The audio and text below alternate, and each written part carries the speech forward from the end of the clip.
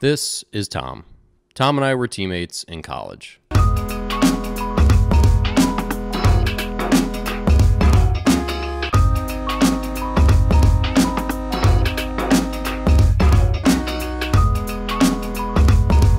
Accent's wearing off. I haven't had it in years.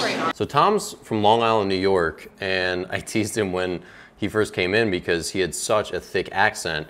So when I was a sophomore, Tom was a freshman. He came in as a pretty highly recruited kid. I think he had a bigger scholarship than most, and he was like this guy from New York who was gonna take over the catching position because we had an older senior who just was kind of on his way out. And so he and I ended up working together a ton. We were battery mates. I was a starting pitcher from my sophomore year on, and he was the guy behind the plate. So we always had that working relationship, and we developed this rapport, that pitchers and catchers do. Honestly, the funniest thing is I always tell people when I went to UMBC, like we had remember Sakaris from Miami? Yeah. And like people just kind of from all over, so I was always very conscious of how people spoke to me. And I felt like over the years I kind of like adapted to how everybody spoke to me, and I just lost my accent. Standard Yankee now?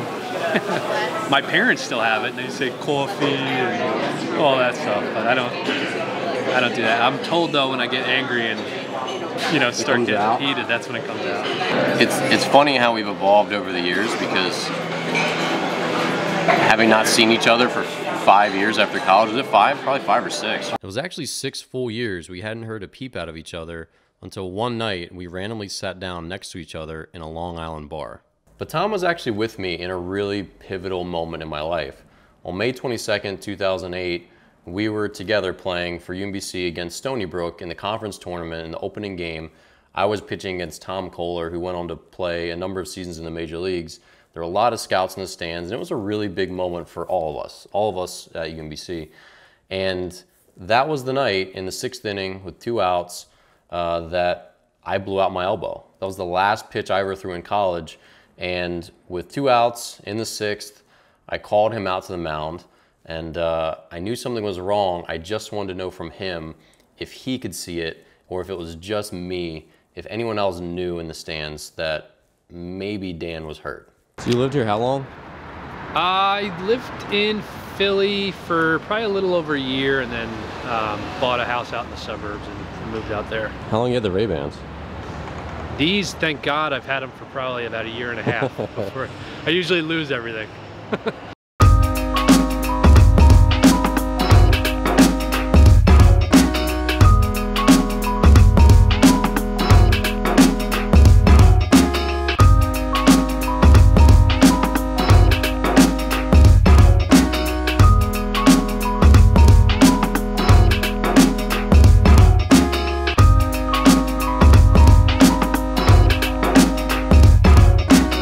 So when I was out there, you were catching me, we were in the conference tournament. Did you know something was wrong in the 6th inning? It's tough to explain, but I felt like I could just sense something was up. Didn't I come out to the mound and... I think I ushered you out there. Maybe honestly until I went out to the mound where somebody started to question, what's up? Yeah, why are they talking right now? It was we were kind of cruising along, it wasn't the cleanest game. I mean, I gave 4, well, I guess those last 2 came in after that. But we were moving along. It was a clean, close game between both teams. We were hitting well, we were playing defense well. It was maybe 3-2 at that point, and then I couldn't get out of that inning. I let 2 score, and that's where we fell behind. Yeah. But once I told you, because I told you when you came out, what happened, right? And then we were just kind of I think I said let's try and get through the inning. Yeah. When in hindsight, it's that's me in the moment, not necessarily thinking it's. Well, I wasn't going to come off that mound. I mean, there were a bunch of scouts in the stands. There were a lot watching Tom Kohler, but... And just that game itself, I mean, there was a really big crowd. It was a night game, really competitive, a lot at stake. So it was just almost fitting, not for you, for your sake at least, but, it's the story of what happened. What was the biggest game of UMBC's career at that point? And it's not like it was just this random Tuesday night game. Yeah. It was something big. Well, and it just was a situation where if I was going to get drafted that year, that was the day that it would happen. Right. There were other scouts. There were so many scouts there watching Tom, and that's just how it happens. You just get taken along. They're out watching somebody else. You're there. You do well. They see everybody on the field, right? And I think we were all kind of feeling that same thing. And it was just, I had that flashball moment because your buddy hit a dinger off me from Stony Brook earlier in the game. But like there's that like really black night sky off beyond first base. And I just remember throwing that pitch and then another pitch and just like looking over there and not knowing like what was going to come with the rest of that inning. And I just battled and battled and I just couldn't get out of it. Yeah. That was a turning point for you and kind of everything, right? And that was the last college pitch I threw. And started your next journey. I didn't know, I didn't know it at the time.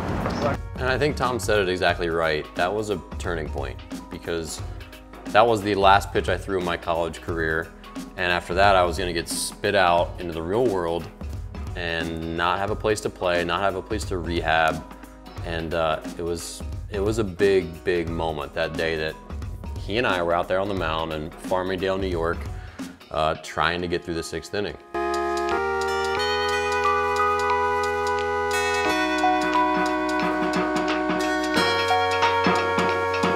So after college, Tom and I went our separate ways. You know, we were teammates, we were friends, but we weren't like super close where we were gonna call each other. You know, like in Division I baseball especially, guys are flown in from all over the country.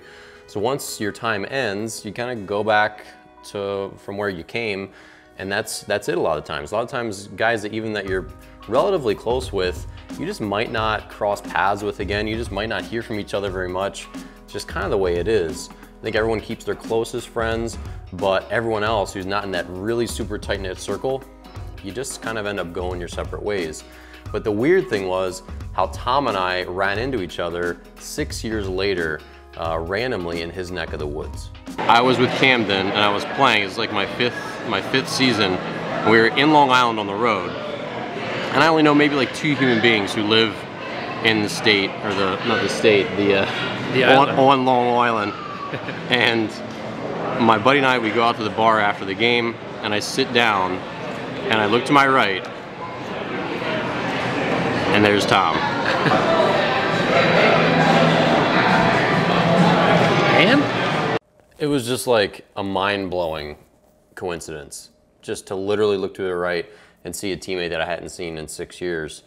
And but it was cool because what happened from that was, we had grown up a lot. Like, he had been doing his thing, he'd been getting into real estate, he'd gotten married, and I'd still been playing.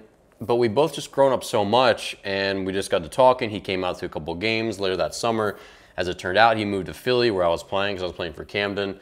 And that was just where our like adult friendship kind of took off. And since then, we've talked about business, we've talked about lots of different stuff, realizing that we both grew up over those 6 years in a lot of really similar ways.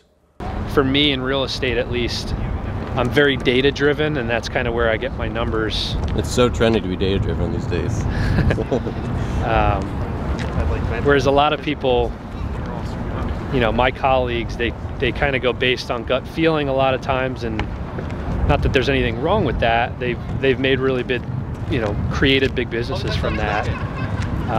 But for me, I kind of almost wear it as a chip on my shoulder that the fact that I'm numbers and data driven is a reason for a lot of the success that I've had. It took a little while, but I figured it out and it kind of clicked in that sense.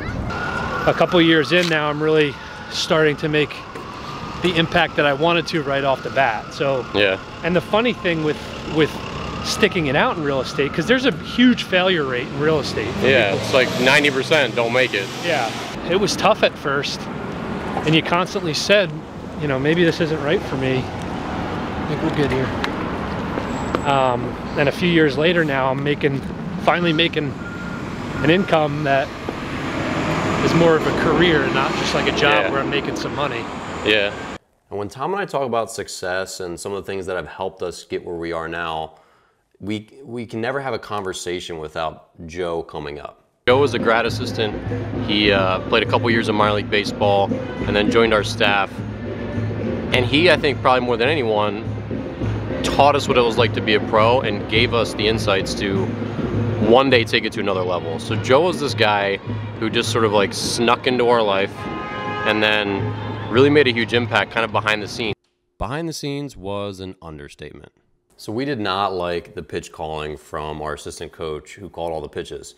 our coach only wanted to throw away. And I started to figure out like pitching inside for me was a strength. So between Tom and myself and Joe, we had secret signs where Tom would look in for the sign, and if Joe had the pen in his mouth, that meant inside fastball. So we sort of had like these override signs, again, very behind the scenes to override our head and assistant coach's pitch calling.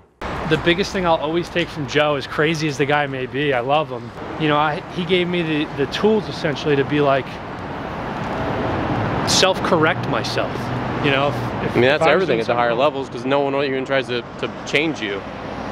Nobody tries to change you, and the older you get, like, people don't want to do that.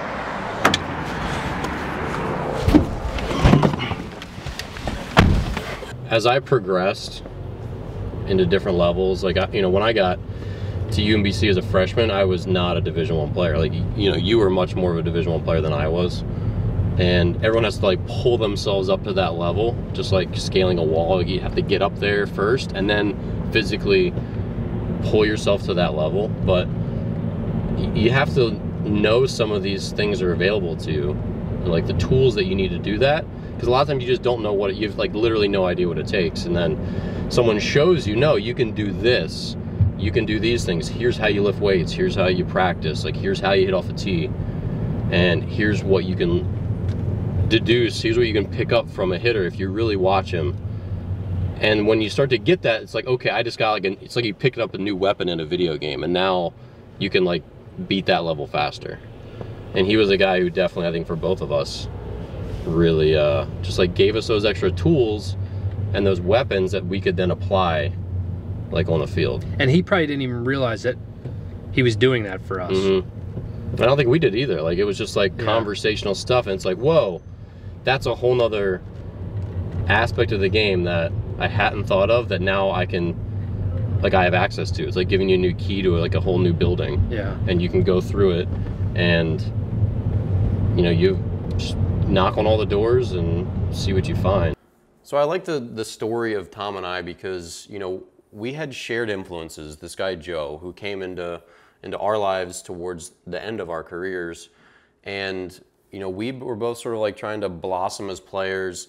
And then when we graduated and we kind of went our separate ways, some of the teachings from Joe and some of the things that we learned from all sorts of coaches and other players, it just helped us sort of, again, find this kind of parallel road that we ended up running later on, well after college baseball ended. So even though Tom and I hadn't talked in a long time, that really just chance encounter in Long Island, along with a really heavily shared experience with our mentor Joe and just the college baseball experience, kind of led us into a similar path, which you take for granted, I think, some of the people that are in your life now who maybe you just don't see eye to eye with, or maybe you guys aren't running the same race, but in 5-10 years, you might be, and you might be surprised by what you find out if you get a chance to sit down and talk with someone that you used to know that you maybe don't see every day anymore.